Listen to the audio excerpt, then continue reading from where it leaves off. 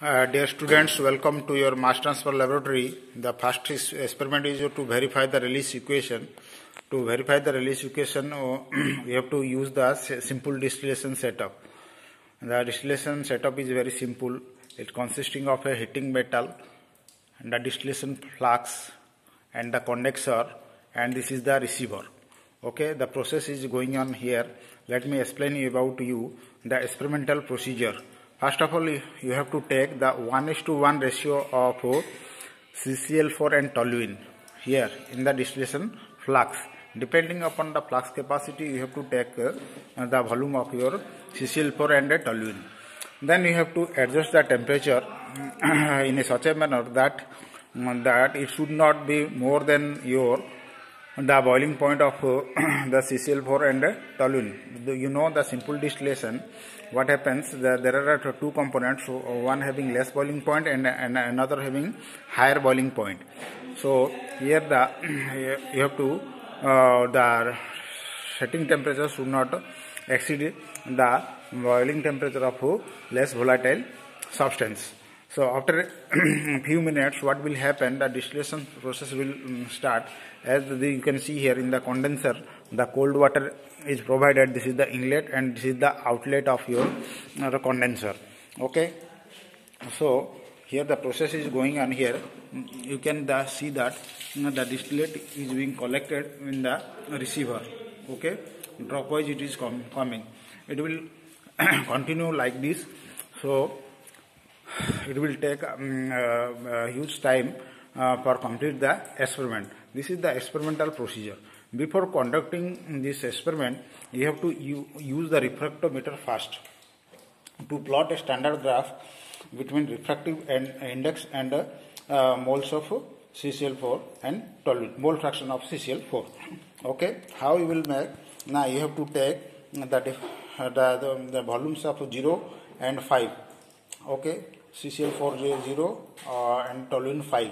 Then CCl4 5 ml, 4 ml, toluene 1 ml. Like this you have to prepare 5 solutions of CCl4 toluene. Then you have to find the refractive index of each mixture. How you can find? You can see here, this is a scale, this is the scale and this is the mirror. Okay, to inject the solution, you have to inject the solution here. Then you have to adjust the knob. Then you have to after putting 1 or 2 drops of after putting 1 or 2 drops of the mixtures in this hole. Okay, here it consists of, inside it is difficult to show you. It consists of a circle and having 2 straight lines intersecting each other.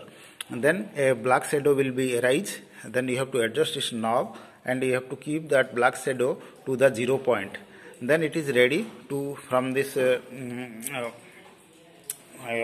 point you can take the refracting index of that mixture.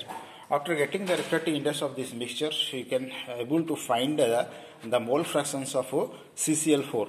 It will help to plot the graph between your refractive index and mole fraction of CCl4, which will help us to verify the Rayleigh equation.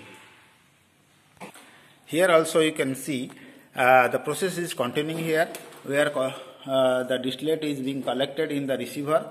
After collecting sufficient amount of distillate, you have to take the weight of the distillate and its refractive index as well as the refractive index of the still.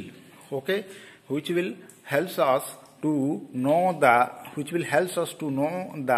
mole fractions of CCl4 in the steel, as well as the mole fractions of CCl4 in the steel and the receiver. Okay, from the refractive index we could able to find the mole fractions of CCl4. Okay, that's why you have to take the weight of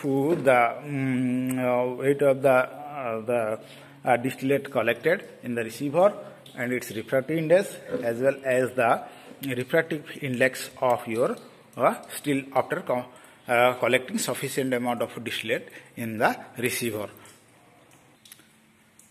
As I told you earlier that it will take hours to collect sufficient amount of distillates, and the process will continue like this.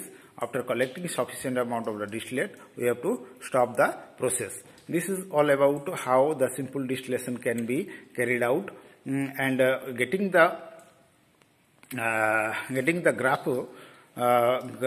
graph between your refractive index and mole fractions of CCl 4, we could able to verify the Rayleigh equation very easily.